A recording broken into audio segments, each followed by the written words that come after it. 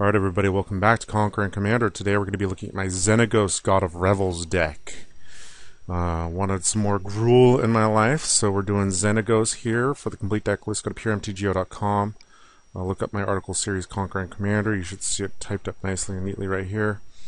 I love his art, by the way. His art is freaking amazing, but you should see it typed up nicely and neatly here. I'll go ahead and put a link in the video description as well as soon as I am done writing this and it gets published. Don't worry about my printer being out of toner. Alright, so Xenagos is a lot of fun. Big creatures, trying to sneak them out, yada yada yada. Let's take a look at my opponents. First up, we've got Melek, Izzet Paragon, Storm Shenanigans. I've actually played against this guy a couple times recently, and he's a lot of fun, so thanks for the games. Appreciate it.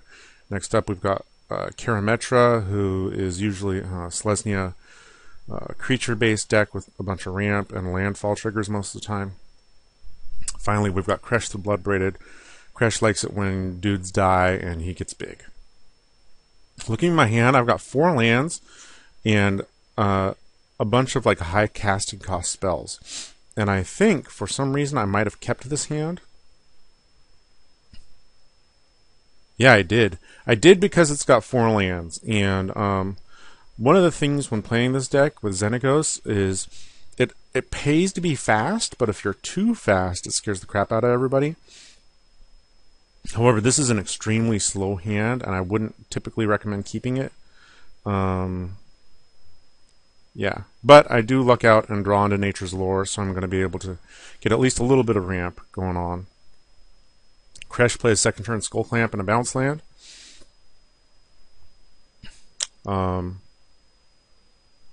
I get Natural Order and I go ahead and ramp a little bit. I'm still like far away from actually casting anything. Kresh plays Fierce Empath for Runescarred Demon. Alright, stop. And Melek is just laying land. So we're going to put Runescarred Demon over here. Now, Mangera of Corindor is actually a pretty good removal spell. It's able to, you know, exile a lot of different stuff. At this point, I don't really have anything that I'm worried about. I mean, he could exile Xenagos, but that could just go back into the command zone. I'm still doing nothing. This is a really slow hand for me. There's Oracle of Moldiah, revealing Bloodgift Demon and another land. There's Myquoid Shepherd. It's a card I haven't seen in a while. Melek plays another land. Finally, I go ahead and throw Xenagos out there. I'm still kind of far away from doing anything. There's Bloodgift Demon. Both these guys go after Melek. I've done nothing, so like I'm pretty low profile right now. Beacon of Creation got cast for Karametra, netting him 2 insects, and then he plays Selesnya Sanctuary. Beacon of Creation, I mean, if you're playing like Boundless Realms and stuff like that, I guess I could see it. I just don't know if it's really necessary. Myquoid Shepherd goes after Kresh because he has 2 forms of card draw here, and he's obviously a threat. Melek, end of turn Fact or Fictions, and he picks me. Okay, so let's see what he reveals. So we got Chain Reaction, Everflowing Chalice, and Sculpting Steel. What I do is I put the Chain Reaction and the Chalice in one pile, and that's the pile he picks.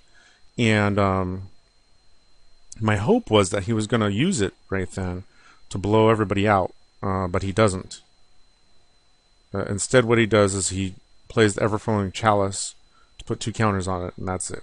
So, fine, I'm going to go ahead and throw Garruk out there just to kind of draw into stuff. I'm going to use his +1 ability. I've got Sneak Attack, which is going to be good with stuff like Dragon Tyrant, a Natural Order, and stuff like that. Not necessarily Natural Order with Dragon Tyrant.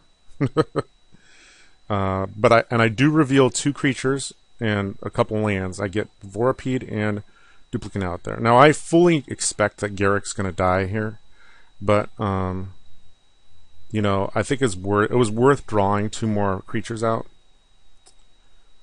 So, Bloodgift Demon kills Garruk, and Oracle of Moldiah goes after Melek.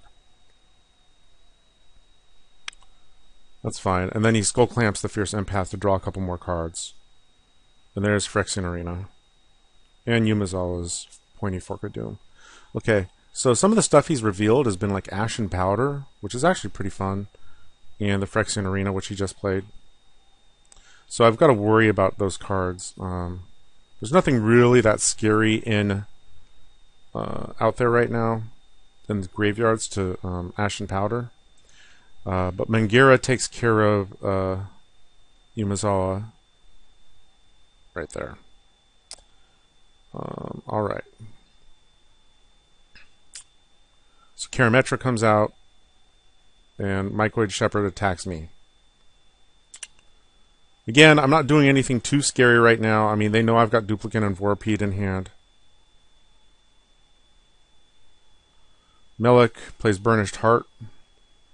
And there's Worldspine Wurm. Okay. So what I'm going to do here is play Sneak Attack. And then throw the Worm out there. So he's going to be a 30-30 Trampler.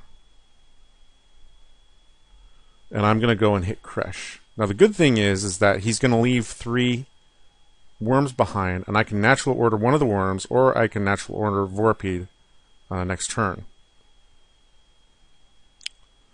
So there's the Worldspine Wurm, and he takes a big chunk out of Kresh, who's been drawing a bunch of cards, so he's the one I'm most worried about right now. And I knock Kresh down to 4.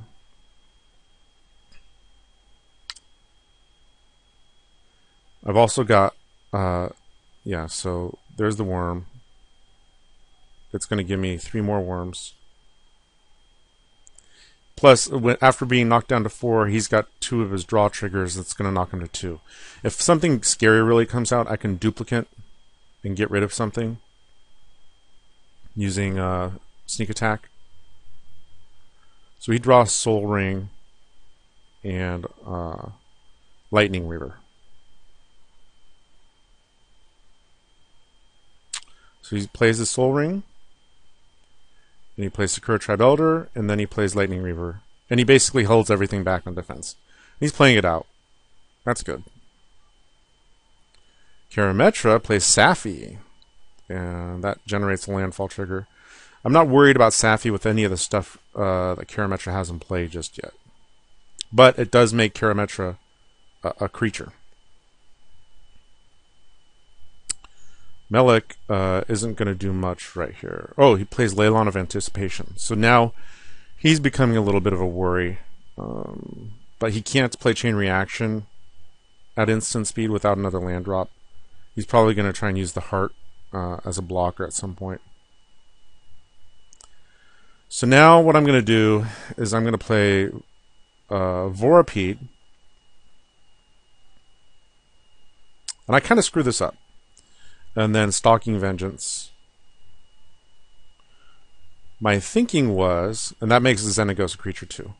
I play Vorpede, Stalking Vengeance. I natural order the Vorpede for Worldspine Wurm. The Vorpede dies. I kill off Kresh here. And then I forgot that with the natural order, the Worldspine Wurm won't die at the end of turn. And I was hoping to use the Worldspine Wurm to do 30 damage with Stalking Vengeance against somebody. Just completely forgot that. I mean, it's still a decent play right here. So I natural order for the Worldspine Wurm. I make him a 30-30. And then I attack. And what I do is I send most of these guys, after my 3 worms after Karametra, and then my Worldspine Wurm and Stalking Vengeance against Melek.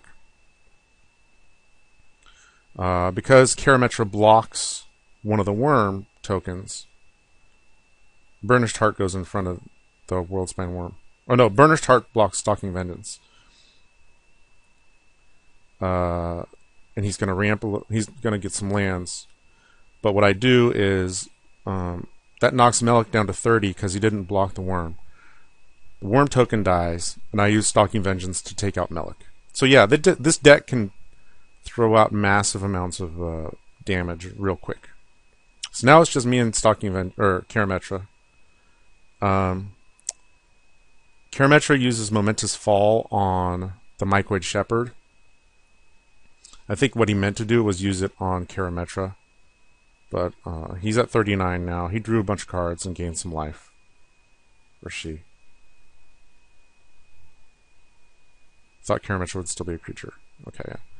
So he's going to throw out a blocker in Kodama of the North Tree.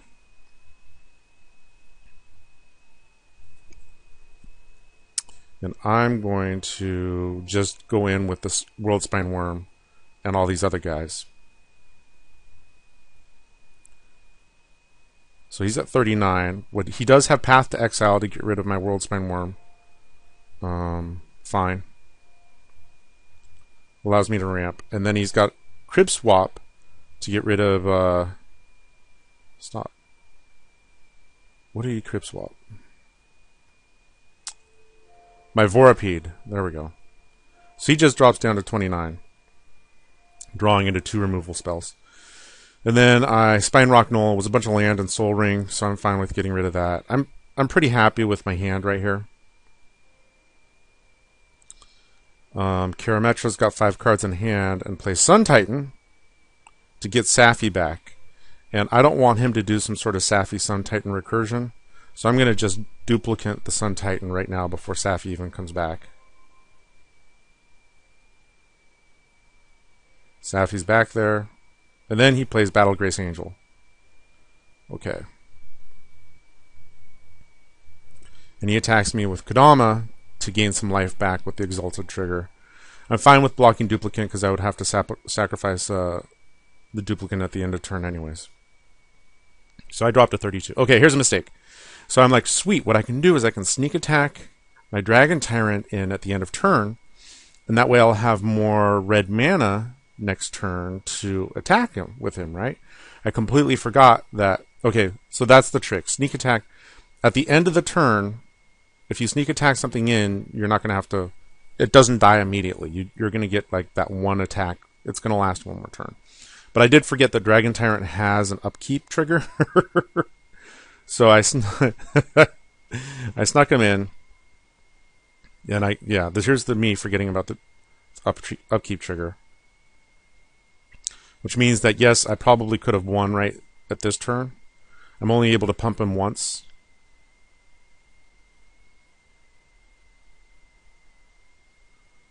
So I go ahead and attack. And he drops down to 3. Now, I could have wheeled right then, but I didn't want to give him a new hand. If I wanted to, if I really want to, I could wheel right at the beginning of my turn to fill my hand up. But he's only at 3, and I'm pretty happy with how things are right now. So he plays Soul of the Harvest, and then Amaria Angel, and that makes Karametra a dude, and then plays a land. So he's got 2, and then attacks me with Karametra. Fine, I'll take that. So I've got Relentless Assault.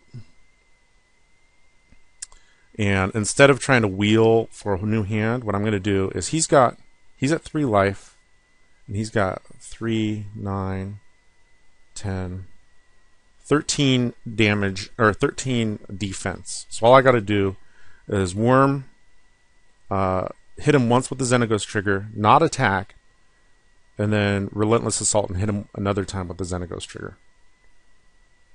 And that's what I do.